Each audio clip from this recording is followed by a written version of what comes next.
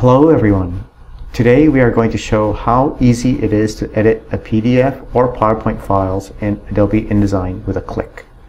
Here we have InDesign 2023 running and we want to edit a PDF or PowerPoint file using it. The solution is quite simple.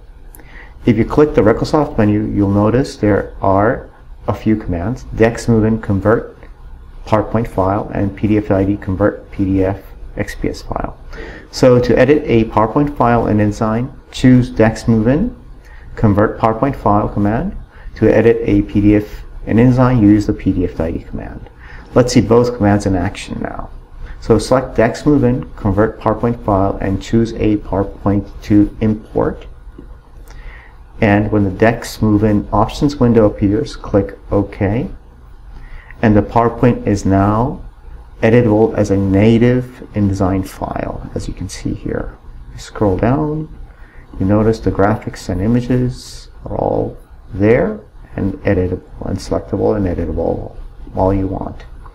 Now let's edit a PDF in InDesign.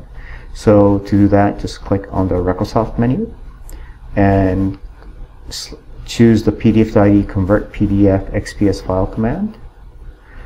Select the PDF to import, click open, and then when the PDF2ID options window appears, click OK, and the PDF is now editable as a InDesign file, as you can see over here. So if I just grow this text frame a little bit, you notice everything is selectable and editable.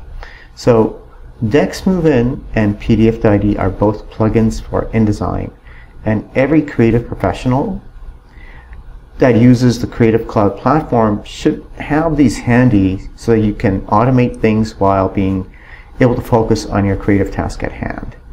You can read more about DecksMoveIn and PDF2ID by visiting the Recosoft site at www.recosoft.com. PDF2ID Professional Suite. It's part of the PDF2ID Professional Suite. Again, thank you for watching. As you can see, it's really easy now. Goodbye.